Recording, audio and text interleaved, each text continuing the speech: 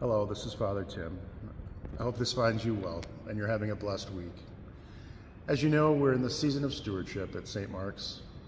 Our goal this year is $1.1 million for 2024, and we need your help in keeping the light that is St. Mark's shining for all of us.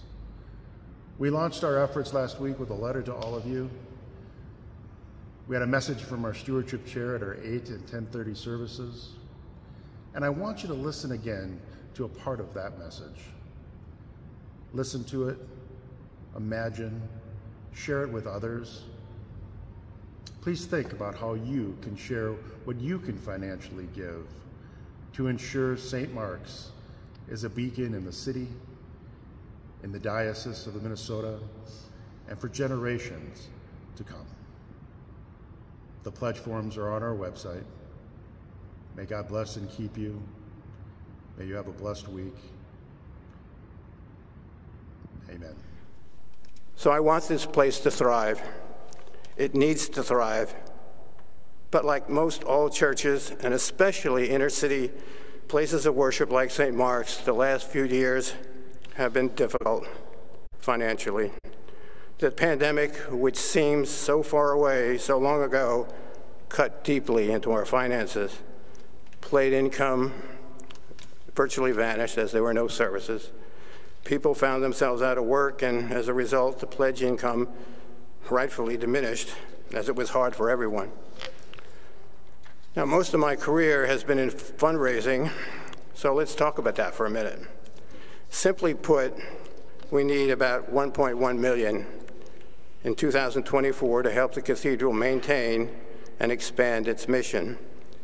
That includes little things like keeping the lights on and the heat on, but more important things actually than like the live stream broadcast and the programs that we have for the children and the adults and for the community we serve outside.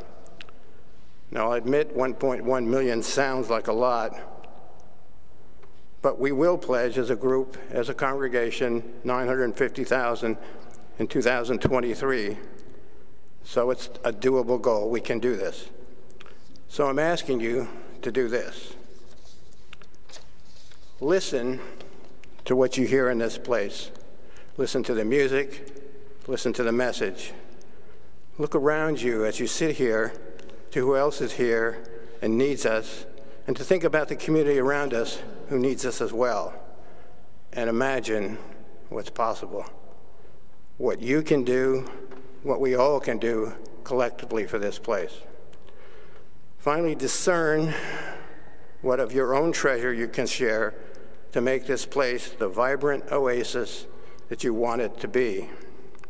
What other people need it to be, and most of all, what God wants it to be. This is a place of community of and for the people who are ready and willing to help change our community, change our world, and make St. Mark's a place of hope and light for everyone for a very long time to come. Now, you all have commitment cards that you were handed, I think, by the ushers this morning. You all received a letter over the last week, Friday, from myself and the senior warden. I'll ask you this again. Listen to the need. Imagine how you can make a difference and share your treasure to make St. Mark's a beacon, not only for you, but for generations to follow. We need your help.